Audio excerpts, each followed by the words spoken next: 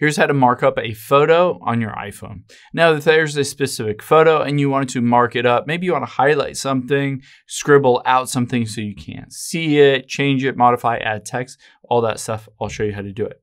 Let's open up your Photos app here.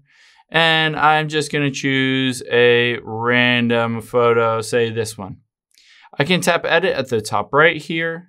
And if I wanted to mark it up, you can see the little pencil icon at the top right. I will tap on that and it brings up the markup. So I can use the highlighter if I wanted to, say, highlight a specific thing like the baseball bat. I can highlight the baseball bat. I can use any of these different markers to just type in or write whatever I want in the background. I can tap that little plus icon if I wanted to add a sticker, a description, add text, signature if I wanted to sign this specific image, or add a shape. So let's say I added a sticker on here. I can add one of these stickers that I have created. Oh, made it really small.